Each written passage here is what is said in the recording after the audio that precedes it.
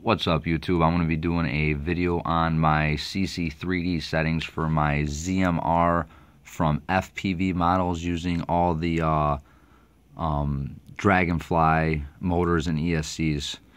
Alright, so let's get this started here. I hope everyone could see this. Get you guys set up.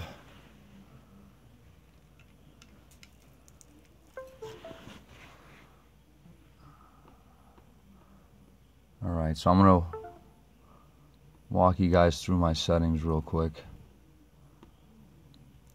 Alrighty. These are my Bank 1 settings. These are all going to be my Bank 1 settings.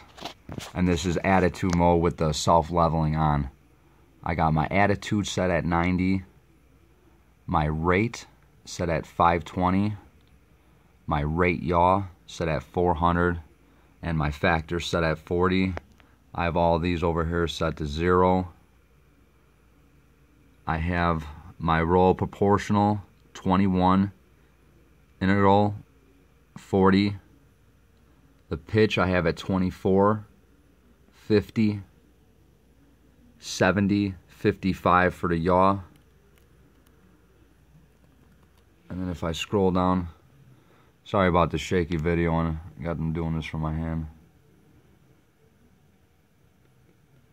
Scroll down. Now this is the outer loop. I got this. I have the roll proportional 21, pitch 21, yaw 24. And with these settings, it is very stable. Even on the descents, I have no isolation, anything like that. Now we're gonna go to advanced settings. Up at top, focus in a little bit. Attitude, I got the roll 90, pitch 90, yaw 90. The rate mode response 520, 520, 400. Max rate limit 380, 380, 55 on my yaw. Inner loop proportional 205, pitch 245, yaw 700. Integral, I got 400. For roll, pitch 500. Yaw 550. Derivative, I got roll 400, pitch roll 40, pitch 40, yaw 20. On this side, this is the attitude stabilization outer loop, proportional, roll 2.1, pitch 2.1, and yaw 2.4. And then I also got integral. I got the yaw at 300. Up here, this is the thrust PID scaling. I don't enable these, but this is what I have them all set. So I got to set the PID roll pitch default. And then we'll go to experts. These are basically the settings that were left on there. I didn't mess with any of these. So I'll give you a quick look at these.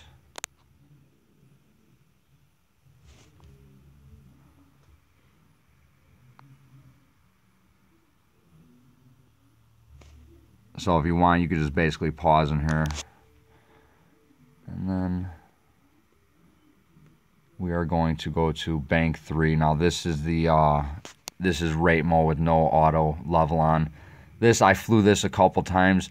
Everything seemed really stable. I'm not really comfortable yet at flying this way in rate mode. So I mean, I did a couple laps with it. When I did touch the sticks, they were very responsive. It was snappy, even though it says it's moderate. It still seemed really snappy with these levels, and it was holding really, really well. When I hit forward, it never like kind of sagged forward or went back into auto level mode. Everything was really locked in, is what it seemed like. But again, I'm just not comfortable in flying this way, so maybe there's better settings out there than this. But these seemed like they were really stable when I did have them set this way. So I'm going to show everyone these also. I got the attitude at 55, rate 220, rate yaw 220, got my factor set to 50, proportional 30, that's the roll, integral 65, pitch 30, 65, yaw 62, 100. Go down. That was the inner loop. This is the outer loop. Proportional 25. Pitch 25. Yaw 25. And then we'll go to advanced. Okay, advanced. I got the roll 55. At attitude rate, I got 220. Max rate limit 300. Pitch setup same way. Yaw 35, 220, 300. Now for inner loop, I got the roll 300, 650, 20, pitch 300, 650, 20, yaw 620, 1050. Over here, this is the outer loop stabilization, 2.5, 2.5, 2.5.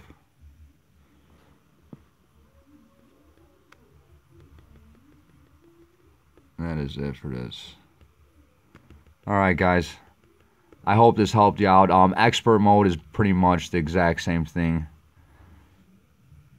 Exact same thing. One other thing with the quad when you get it from FPV models, if you do flash the board and you erase all your settings before you fly this quad, the cc3d board, when you reset it, it resets it with the USB in the back. I did not know that, so when I took off the first time, this thing freaked out on me. So what you got to do is when you reset this board up after you flash it and you put all of your all these settings in, you're going to want to come over to this side. You're want to go to attitude, and then it's going to be -90 on the yaw. And what that is going to do is that's going to turn the board 90 degrees, so where the USB is facing out the left side. Very important to do it. If you don't do this after you reflash your board, you cannot have it set up like this. You have to have it set up with the USB ports in the back. So over here, go to attitude, yaw, -90. Very important. And then all the beginning. I mean, if I didn't do the remote setup or anything like that over here, I didn't do that to show you guys that, or the vehicle setup. There's 100 videos on that. So I just wanted to basically show you all my settings for the zmr250 from FPV models, using all the Dragonfly ESCs and motors. Very, very, very, very stable. I also have a couple of videos of it hovering in the garage and me just giving a little bit of gas. I have a few park flies with them. Most of the flights are, like I said, are in attitude mode. So you will be able to see how stable it is, and the thing actually moves pretty fast in attitude mode, and it's pretty agile. I mean, I really have no problems with it yet. So those were the settings. Subscribe, and I'm also going to be doing my settings. I have the FMX over here. I got the FMX 250, so I'm going to be doing a review on that, and also the settings on that too. Subscribe if you like it. Any questions, leave it down in the bottom in the comments. See ya.